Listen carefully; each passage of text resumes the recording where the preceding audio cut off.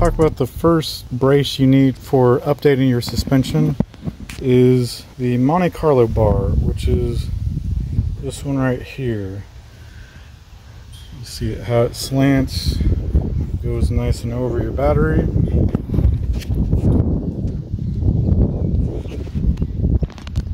And here's the other one. And these bars come on 78 to 80 Monte Carlos.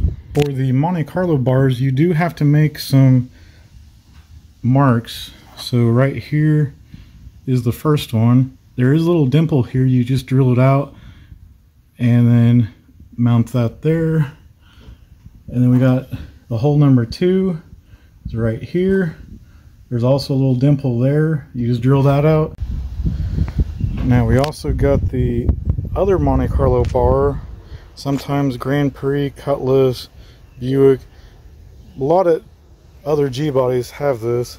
This is the one you want. It's a thicker one, and it mounts right there. And then whatever car you get it off of, you do want to get the little clip that the bolt goes in right here, because on the non-bracket cars or brace cars, there's nothing there. Same thing right there,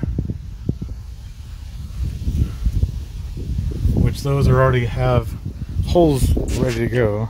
Now the third bar you need if you're going to brace your G-body, they call it the Grand Prix bar. This one goes right underneath the core support, just like that, and bolts in this corner. There's a little slot. Now this will be a nut and bolt versus the fender braces, and the Monte Carlo bars are going to have screws or bolts with nuts on one end and then clips and screws on the other side. This one is a bolt and nut. Now if you are using this joust bar, which goes from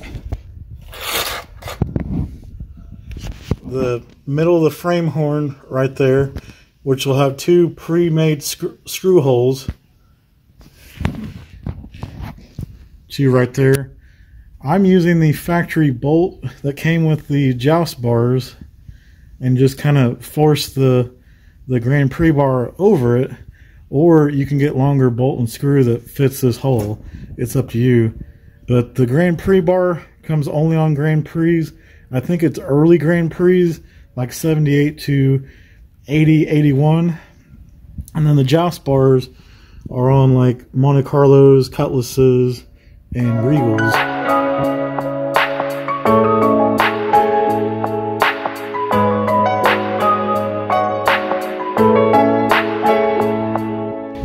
Next one we're going to talk about, which braces that go from side to side on your core support.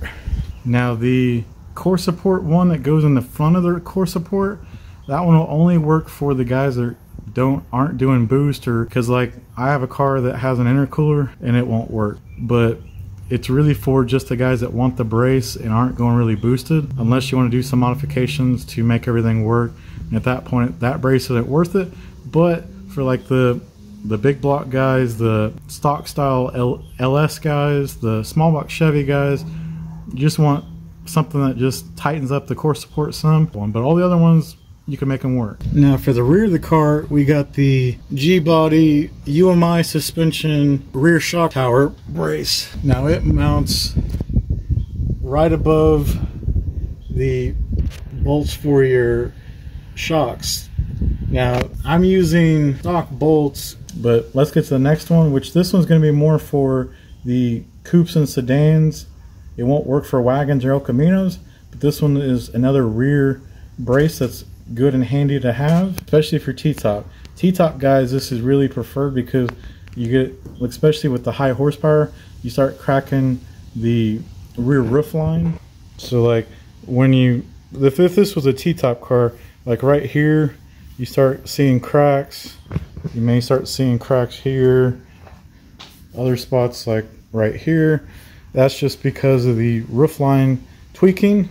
So this Grand National / GNX bracing, and it goes right back there. You do have to make your own screws holes because the Malibu and the Le Mans back seat's a little bit shorter, the mounting holes are a little bit different spot than like if a Cutlass, Buick Regal, or Monte Carlo.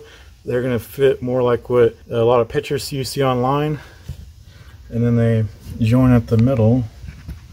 Get the light. So see how you make two holes and they join right there. Two holes there.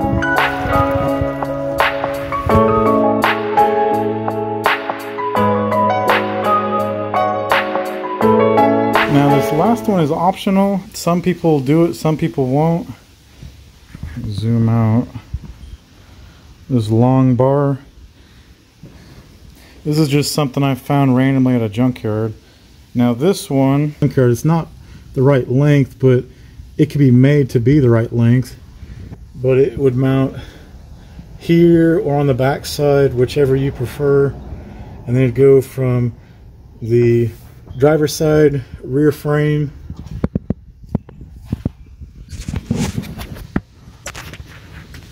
all the way to this rear frame, but the bottom bolt.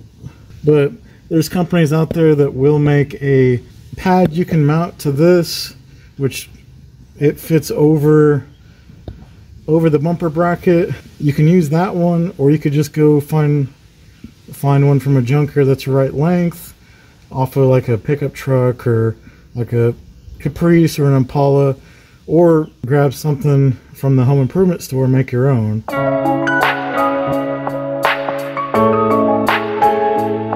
Now to make your own, it's going to be pretty simple.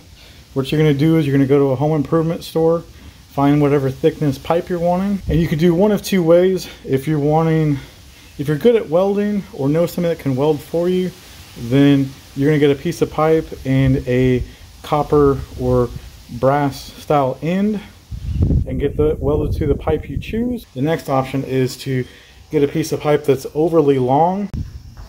You will need a vise.